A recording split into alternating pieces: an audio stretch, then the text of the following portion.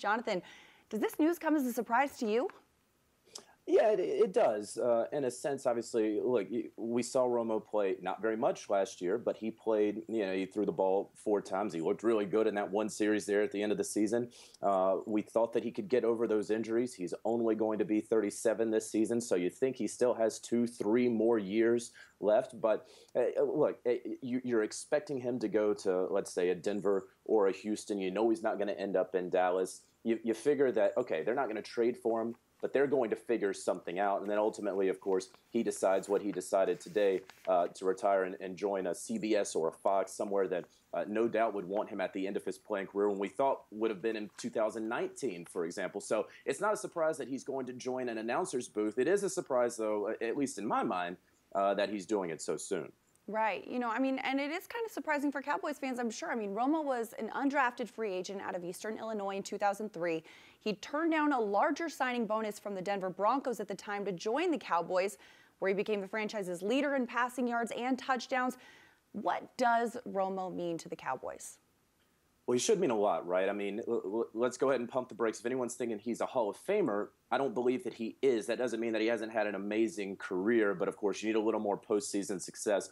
What Tony Romo means for the Cowboys is, though, he's a bridge from Troy Aikman to, they had some really down years with quarterbacks, and he was able to bridge that gap. Now, of course, they wanted an NFC title. He was not able to bring that. In fact, they haven't even been to an NFC title game in the past 21 years. That's the one thing that's really off of his resume, of course, a Super Bowl, but even a chance to compete for a Super Bowl. He's 2-4 all time in the postseason. But what he means to the Cowboys, people should not forget, those were some very down years after Troy Aikman left the Cowboys, and he was a bridge, and a very good bridge, a Pro Bowl quarterback for a number of years for those Cowboys.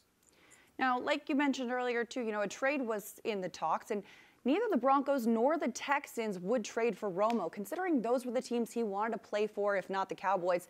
This move kind of makes sense, but is this really the end for Romo? So I don't think so.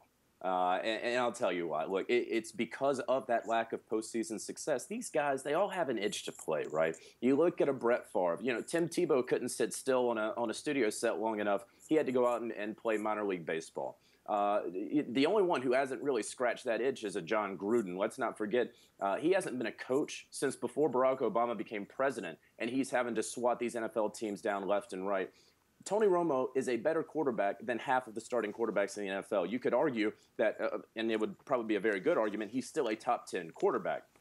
Now, when one of those quarterbacks inevitably gets injured, I think a team's going to come calling to Tony Romo. They're in week 10, and he's in the announcer booth, and they're going to say, hey, Tony, I know you're still in great shape. I know you've been working out at that Marriott on Saturdays whenever you guys call a game the next day.